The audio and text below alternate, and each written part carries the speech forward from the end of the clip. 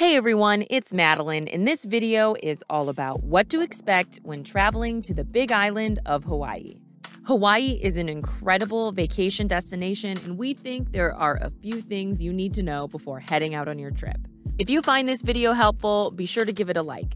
And if you want to see more videos like this, hit that subscribe button. Our subscribers help shape our future adventures.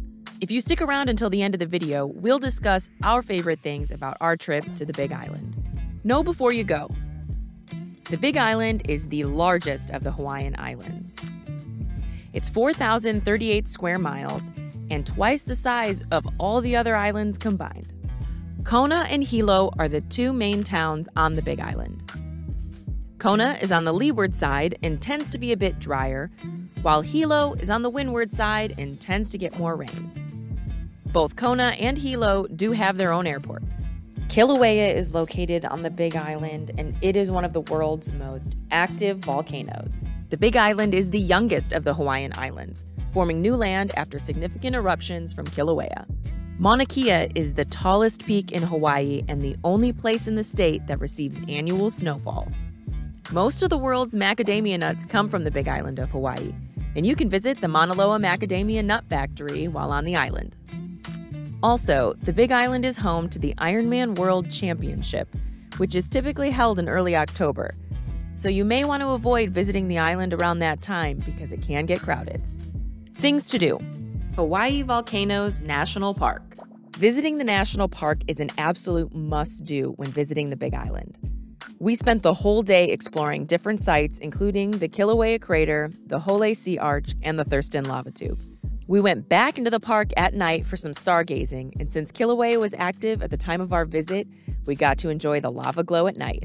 Seeing Kilauea erupting at night was one of the most incredible things we saw while visiting the Big Island. We cannot recommend it enough. In the description below, we'll link our video about things to do and what to expect when visiting Volcanoes National Park. Mauna Kea. Mauna Kea is the highest peak in Hawaii and is the most sacred of the Hawaiian volcanoes. Getting a chance to head up to the summit is an incredible sight.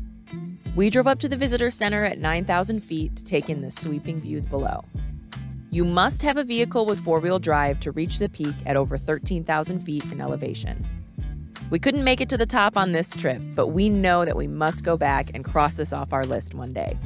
It's been more than 4,000 years since Mauna Kea last erupted, but scientists predict that it could become active again someday. Hapuna Beach. Hapuna Beach is one of the most beautiful beaches we visited on the Big Island. The sprawling white sand and crystal clear water made it a great stop. It's a famous beach, so it can get crowded with visitors. You will have to pay a parking fee if you are not a Hawaiian resident. Waipio Valley. Located on the north side of the island, the Waipio Valley is a beautiful sight. The valley leads down to a black sand beach right on the ocean. We only hiked to the overlook because the steep hike down to the bottom is pretty strenuous. Driving down into the valley is possible but not recommended without a four-wheel drive vehicle, and many rental companies will not allow you to drive your car off-road. There are tours you can book to take you safely down into the valley. Punalu'u Beach. This black sand beach is located on the Kau coast and is one of the most famous black sand beaches on the Big Island. It's easily accessed and a great stop on your trip. Sea turtles love to rest here, but keep your distance from these heavily protected animals. Onamea Bay. Onamea Bay is located just north of Hilo and is a beautiful lush area with stunning ocean views. While here, you can stop in and enjoy a walking tour of the botanical gardens and take in the views of the bay. If you want to bypass the gardens, a trail can take you down to the bay and is an excellent place for relaxing and taking pictures. Akaka Falls State Park. This park takes you on a half-mile loop to view the 442-foot waterfall. The park is located north of Hilo, and the trail to the falls isn't very strenuous at all. You'll wind through some lush green forest on a paved path to the viewing area for the falls. There is a $5 entry fee for non-Hawaiian residents and a parking fee. A Kona Coffee Tour. Before we left for Hawaii, everyone told us that coffee from Hawaii is so much better than what we have on the mainland. After visiting and taking a tour of Greenwall Farms in Kona, we completely understand why. The process to make 100% Kona coffee is a long one, starting with the fact that it takes 3 years for a coffee plant to reach maturity. Suppose you drink 2 cups of Kona coffee a day. That is equivalent to 8 to 10 plants a year. That's why this coffee is so delicious and tends to be a bit more pricey. There are over 800 coffee farms in the Kona Belt region, so pick one and take a tour. We had a great time on our tour of Greenwell Farms. Papakolea Beach. Papakolea Beach is a green sand beach located on the Big Island. The green color is created by the mineral olivine, found in lava on the Big Island.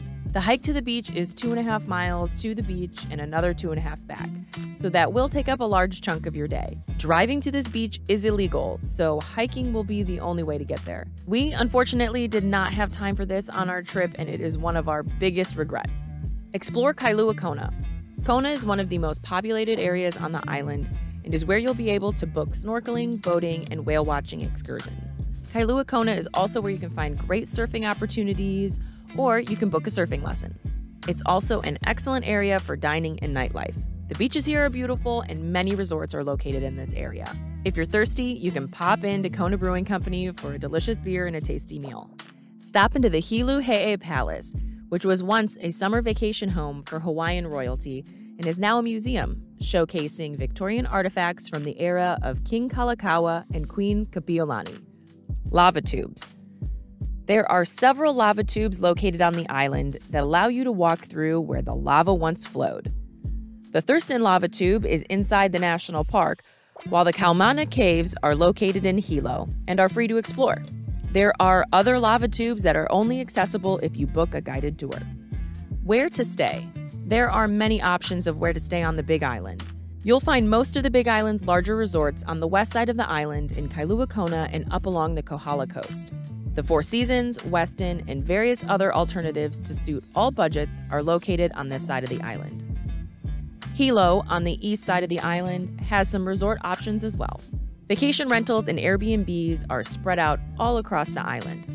And we'll link our video all about where to stay on the Big Island in the description below.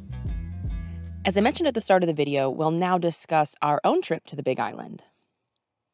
So what was your favorite part of the Big Island? My favorite thing that we did on the Big Island was hands down Kilauea. Now, disclaimer, when we were there, Kilauea was erupting. So that's kind of a big advantage. But if you've never seen a volcano erupting, boy, it's something I hope that you get to do, because I think everyone should see a volcano erupting once in their life. Seeing that lava spewing out of Earth and seeing it at night, that orange glow, and then just how bright orange that lava was, it's something I'll never forget, and quite frankly, was probably the highlight of my year. All of Volcanoes National Park delivered. It's a beautiful setting. You can drive down to the ocean. There's the arch that we went to. And if we go back to the Big Island, I can't wait to go back and visit that park again, because I feel like there's more to explore. And even if Kilauea is not erupting, I'd still be excited to go back there. If you're watching this video, I hope it is erupting when you get the opportunity to go to Hawaii, because it's a absolute, no doubt, something that you must do when you're on the Big Island. Oh, Volcanoes National Park definitely ranks very high on the list of my favorite things that we did while visiting. But I'd have to say I really enjoyed going on the Kona coffee tour. I loved seeing how the entire process of how the coffee was made from start to finish. I think it also just felt like it was a unique experience to the Big Island, because Kona coffee only comes from the Kona region, which is on the Big Island. So it was just a really cool experience to have that you can't have anywhere else. What would you do if you went back? If we went back to the Big Island, one thing I would like to do is go to the top of Mauna Kea. One of the reasons we didn't do that this time was because when we were over on Maui, we went to the top of Haleakala.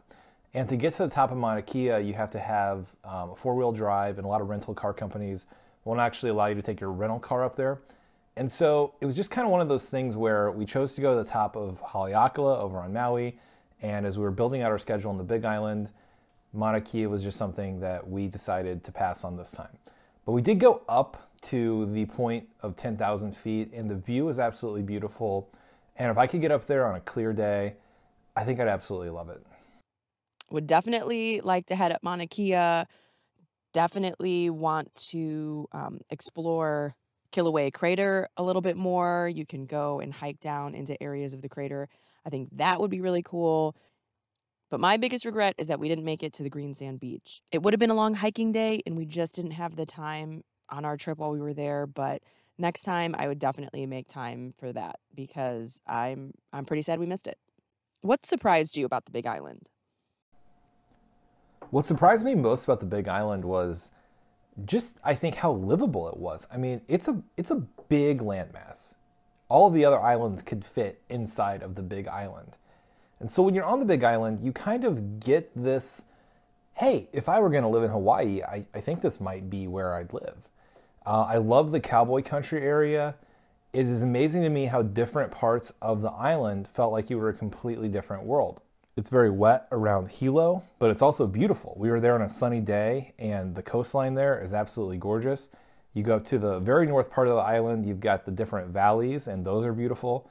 And then the west side is a little more arid, but they have some incredible beaches, and you just get a lot of what Hawaii has to offer, but it feels like a place that you could live on. And I think that's what surprised me the most about the Big Island. I think what surprised me about the Big Island, we went to the Big Island after we were on Maui, and it just felt so different from Maui. Has a lot of the same elements, a lot of the great things that you are looking for when you go to Hawaii, beaches and beautiful rainforest, but it also had the lava element and the idea that it's the newest island and the fact that it's the newest land created on Earth is just absolutely fascinating to me. And I think of all the islands we visited, we definitely want to go back to the Big Island. We we loved Maui, we loved Oahu, but I just know if we're going to plan a trip back, Big Island is going to be a high priority to visit again. If you enjoyed this video, be sure to give it a like. And if you want to see more from our adventures on the Big Island, check out our vlogs up on our channel now.